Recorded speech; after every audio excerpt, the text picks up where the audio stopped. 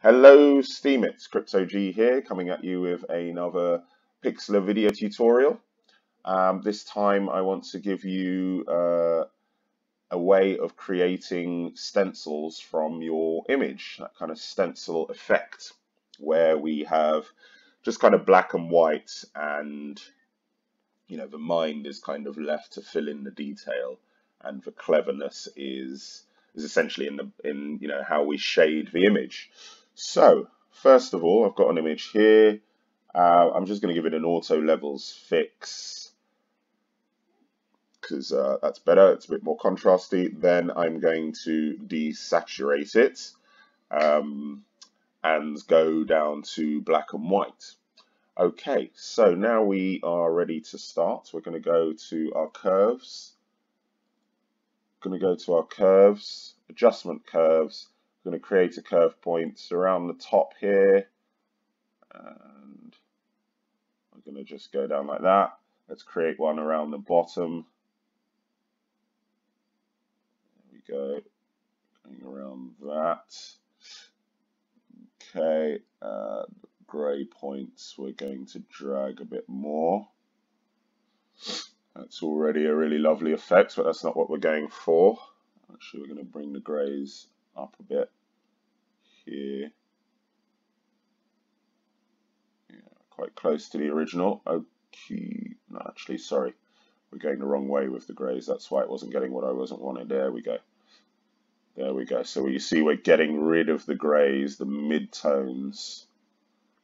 Okay, and to make it easier on ourselves, we're going to go to OK, and we're going to choose the levels again because it'll save those those curves, that curved line, and it'll give us a whole new lot to work with, as you can see. So now we sort of let's bring down those blacks even more. Oops. Let's bring down those blacks even more. To about that.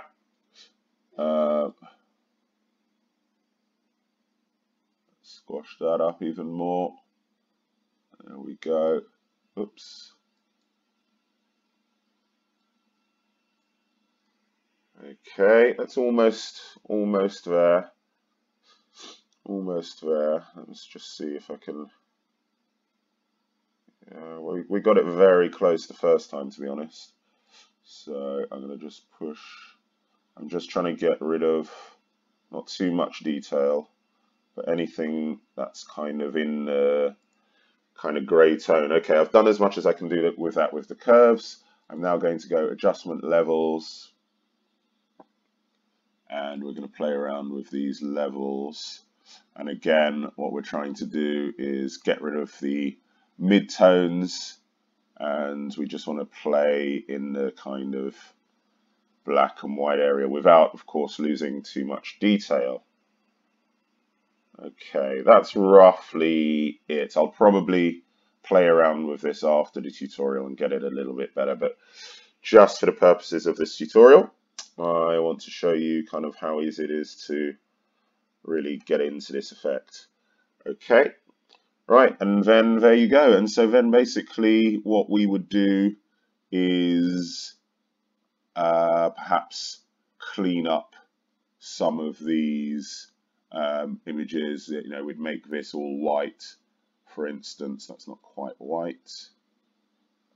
There we go, FFF. And we might sort of clean up some of these spots here and, take out certain bits of detail, join the white together, leave the black kind of floating in that classical etching style kind of thing.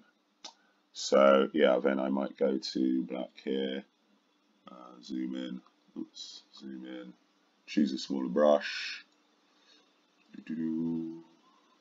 choose a smaller brush and make her eyebrow all black. So I won't do that now. I'll just kind of finish off here and go off and get this better myself so that I've got a nice thumbnail for the video. But yeah, hopefully that gives you enough to be going off and getting on with. And as ever, let me know below if you found this useful and what else you'd like to see. Okay, I'll see you for the next one. Thank you and bye bye.